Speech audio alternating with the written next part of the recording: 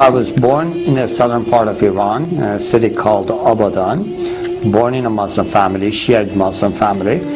My grandfather was a Muslim leader, and he had 19 children, and out of 19 children, he had 84 grandchildren. And obviously he had to choose one to carry the spiritual pattern of the life and the teachings for the next generation.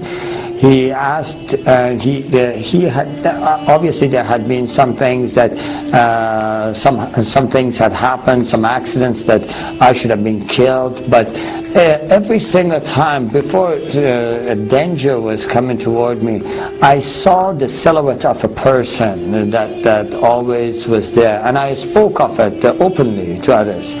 And my grandfather took that sign, obviously, that there is the spiritual leaders of Islam are looking over this boy, and they are protecting him. So he gave me very close attention, and he taught me all the things I knew about Islam. I joined Hezbollah. I was in that army for about 3 years. I was studying Quran extensively then. My grandfather actually sowed this seed in my heart that I should share Islam with the poor, misled Christians, that have gone astray, and obviously remind and be a spiritual leader to our family outside Iran. I traveled to Malaysia, where I was caught with 30 illegal passports, put in prison. And so I started teaching Islam in the jail, and telling everybody what they must do, what are their duties toward Allah. And so I did this routine every day. I prayed obviously 5 times a day. Shiites do pray 3 times, and they include the 17 rak'ah in 3 times. But what I did, because I wanted to spend more time with God, I did it at 5 separate times. And then in the end of the evening, I would pray extra prayers. I would have the habit of reading through the Quran cover to cover once every 10 days. And I had gained the spiritual powers out of Islam. In Quran they have the Jannah and the spiritual beings, and so speaking to them is not forbidden. In fact, there are stories of talking to them that Prophet Muhammad did. So I had been able to connect to that spiritual realm, and been able to acquire powers out of that. And so I was able to pray for people, especially when people, someone hurt them or someone did something to them. They would come to me and they would ask me to say a prayer, and immediately that person would get sick, have an accident, this kind of things, I was able to close my eyes, tell you what a person is doing in another room. And so this had made me more power hungry, and I wanted to gain more power. So I would spend and meditate more in the Quran. And so as I was doing that one night, I just was meditating in the verses, and there are words in the Quran that are repeated continually, repeatedly, but they have no meanings. They are the secrets of Quran. And so when I was meditating on this, a spirit entered the room, and it was much more powerful than I could handle, or I could overcome. And so I was filled with fear. And so I tried using all the tools Islam had given me. In the name of Allah, I command you to leave, Satan, I rebuke you, kind of things. And I used all those, and nothing was helping. At that moment, I was totally desperate, and I felt like it is choking me, choking the life out of me, and I felt like I'm dying in that cell. And I just cried out to the heavens, and I said, God, in Farsi, Khuda, help me. And immediately I heard a voice, just as clear as you hear my voice today, saying, bring the name of Jesus. And at that moment, I really seriously did not give it 1 second of thought. I feel like going back, I was drowning. And a man that is drowning, you throw a rope, they will never question you about the color of the rope. And just grab on. And so I did. I said, Jesus, if you are truth, show me yourself. And to this day, I have no idea. Obviously, going back, I'm thinking, why did you word it that way? Why didn't you just say, Jesus, help me? I don't know why, but that's the way it came out. And before I was finished with the sentence, everything was back to normal. Now, that was not my conversion. That was the beginning of my confusion. Why would Jesus help a Muslim? Now, I had done everything in my power to be a good Muslim. I had already tried to go and commit myself in the way of Allah and be a martyr for Him, walking on the mines. And so the government of Iran used to issue the people that are fadai, or the ones that are willing to give themselves, to sacrifice themselves, a special Quran that had the stamp of the government. That I had participated in the executions by hanging. I had done everything that I thought I must do against the infidels, and anything and everything I must do to share Allah with others. So I knew that something is wrong, and that was not because I doubted Allah or doubted Islam or anything. I fully believed, and I didn't know what that is, and it just confused me. And so I tried to just forget about it, But that question, why would Jesus help a Muslim? Why would Jesus help a Muslim? That would just keep coming at me. I believe in Muhammad, the last prophet, I would think. In the perfect religion, why would Jesus come to help me? And so that 2 weeks period, I just got really confused, and I said, okay, I'm going to pray and fast and ask God Himself to show me the path. Obviously, I thought at that moment, and there are verses and things taught in the Quran that says the ways of Allah are many, and no matter what part and what part of the mountain you climb, you always come to the same mountain top. And I thought, maybe that is what God is, and then, no, maybe it is different for God. Maybe God has a specific way for me, and He wants me to follow that specific way. So I thought, I will never find out unless I ask this question.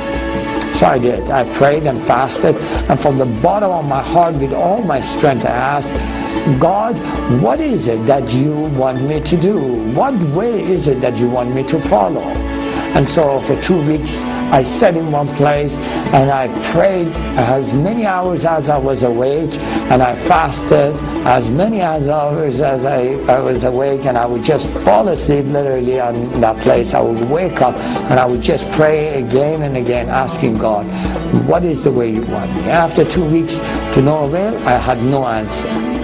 And I really got frustrated. I just thought, forget it, what is this? I have no chance of finding out what He wants. I don't even know if God exists. And I have wasted all my life. I have been afraid all my life, trying to do everything that would please Allah. And now He confuses me. If Allah is all great and He sees the heart, He knew in my heart I love Him. And what matters if I call Him whatever name I call Him? He knows in my heart I love Him. And if it does matter to Him, I asked Him for 2 weeks. I sat, prayed, and nothing happened. So, you know what? I'm going to go do my own thing. I'm going to go walk my own path. I'm going to do what pleases me. Obviously, at that very moment, I felt the power of God filled the room. Now, in Islam, the greatest sin you can commit, and you can never be forgiven for that, is doubting God Himself, doubting His teachings, doubting His prophet. And I had done that. And in Islam, they teach you that Allah never visits, God never visits human beings.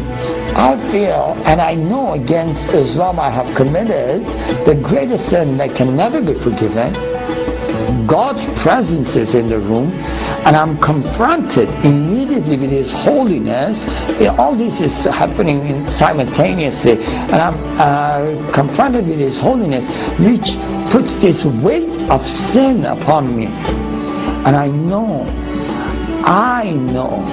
that because He is just, He must kill me. He must wipe me off the face of the earth because I'm so full of sin. And I cried because I literally didn't want to die. But I knew there is no chance. He was so holy and I was so wicked. So I just ran to the corner of the room and I held my head in my arms and I just cried out, God forgive me, God forgive me, God forgive me, God forgive me. And I just said, forgive me, forgive me, forgive me, forgive me. And as I was crying and just saying, forgive me, I felt a touch on my shoulder saying, I forgive you. And the very instant those words were spoken, I physically felt forgiven. And I couldn't understand it. I said, wait a minute, we say Bismillah ar-Rahman ar-Rahim in the name of God who is merciful and gracious. But we don't know if we are forgiven till the day of judgment. That is why there is not one single verse in the Quran that says Muhammad is in the heaven. He must wait like all people for the day of Qiyamah, the day of resurrection, and all shall be judged on that day. So, how is it that, who is this God that says, I forgive you and I feel forgiven today? And I asked, I said, who are you? That you forgive me and I feel forgiven today. And says, I am the way, the truth, and the life. The moment I heard those words, I knew it's of a great importance, but I had absolutely no idea what that meant. I still had no clue who this God is. So I asked him, what is your name? Jesus Christ, the living God, he answered. And the moment he spoke those words, it was as if every single bone was taken out of my body and I just fell on my face to the ground and I started weeping in the presence of God. I just wept. I still can't, this 18 years have gone by, but I still can't forget His love, His mercy, and all the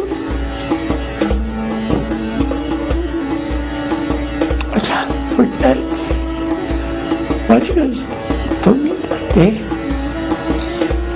And He just forgive you.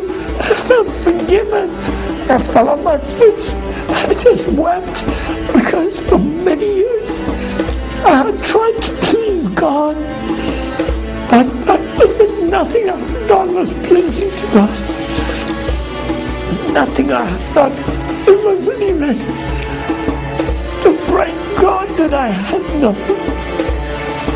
I felt so deceived because they told me this is God and He wasn't God. They told me, "Qatulu fi sabilillah," kill in the way of Allah. But then this God has loved in the way of me, forgive in the way of me, and it was everything. My heart insisted for us. Yes, this is the truth of God. God is about forgiveness. God is about love. So I wept for 2 hours. And I just stood at His feet. And He just said, Afshin, look up. At the moment I looked up, I saw this. It was like a TV screen of some sort. I just saw people from all different generations and all different nationalities and backgrounds. And every single person I saw, I could see every single wrong thing they have done. And that overwhelmed me. I just cried, said, God, I live among all these peoples. All of them are sinners.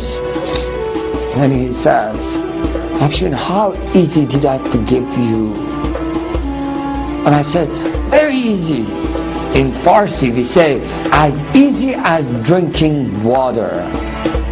And then just moments after that I said, no, even easier than drinking water. He says, as easy as I have forgiven you, I can forgive them. Who is going to tell them? I said, send me one. He says, go. That's how I became a Christian. So I prayed, God, send me a Bible. In jail, somebody from some other section just walked up to me and gave me a book and says, this is what you asked for. And he was an East Indian background, and I spoke Urdu and Hindi completely. So when he gave it to me, I knew it is the Bible. I forgot to thank God. I said, God, I prayed last night, and you gave it to me this morning. It is so wonderful. Your answer, you are the mighty God that is spoken of, and you provide so quickly. That is the living Word of God. I tell you this. I share my testimony so people hear about this Almighty God. I don't expect anybody to become a Christian because of my testimony. My testimony is only good for me. I want people to understand this.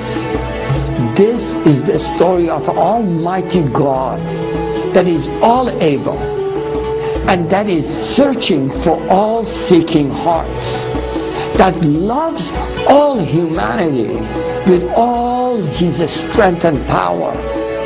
If someone hears my testimony today, I really like them to just say, okay, God of heaven, the creator of everything, if this is true, I want that. And I assure you, I can guarantee you that mighty God that came and touched and changed my life and totally forgive everything I have done. And he made me sure that I can be in heaven with him. He can assure them of the same assurance, and he can let them taste of the same forgiveness and same love. And that is who Jesus Christ is. May glory be to him, today and forevermore. Amen. My suggestion to a Muslim man or a woman is, I know they ask, is Jesus Christ God? Can a human being become God? Of course, never. No human being can become God.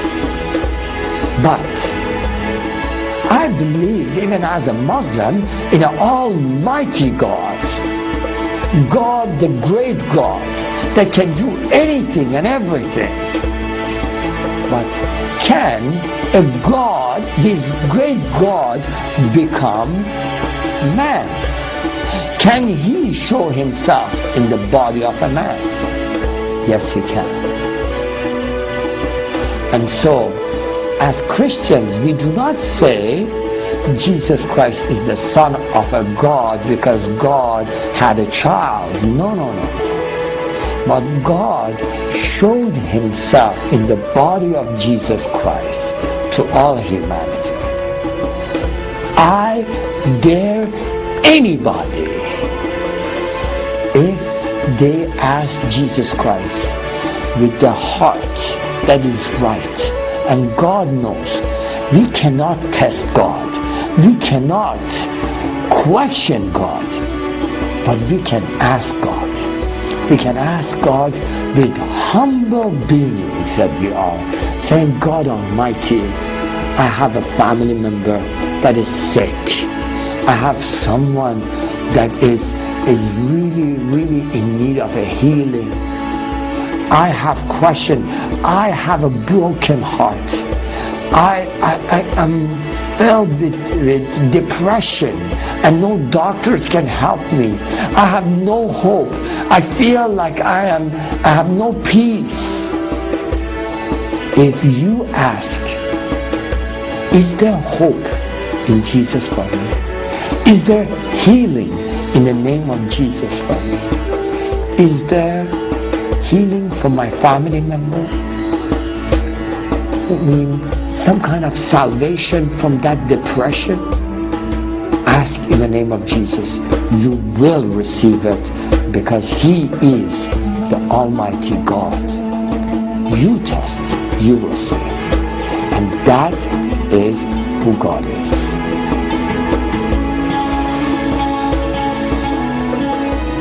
Afshin has given us a heartfelt testimony of God's forgiveness.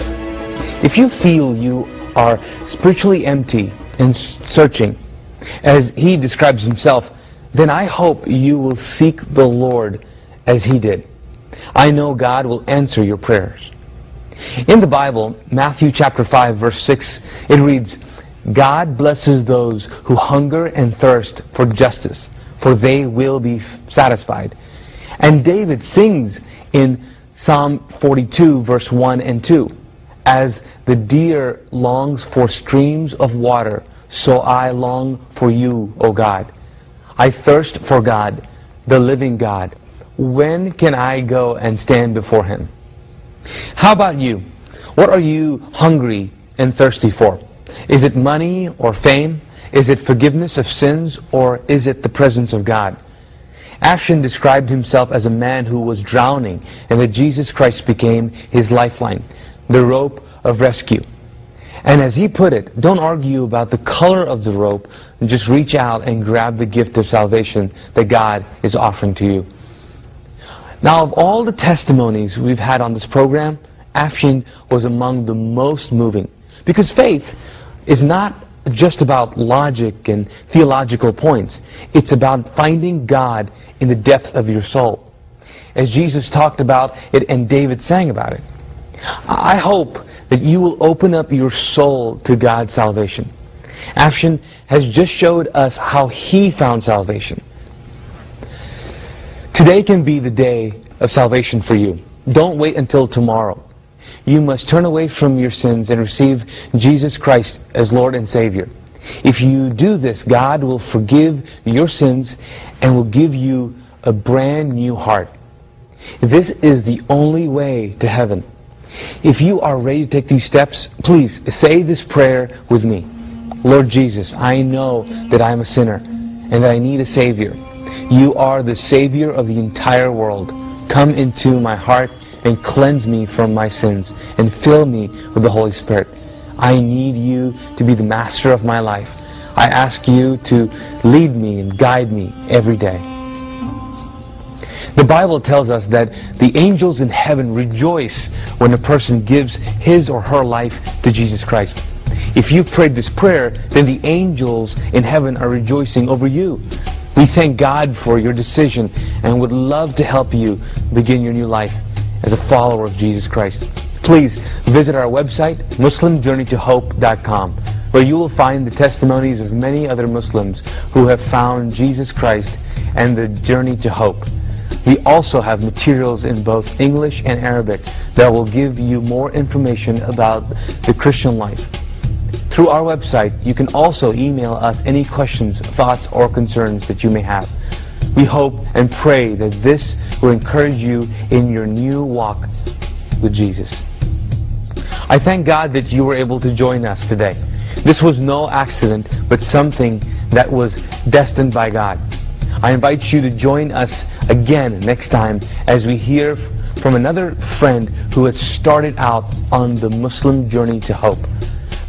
I dare anybody, if they ask Jesus Christ with their heart that is right, and God knows, we cannot test God, we cannot question God, but we can ask God.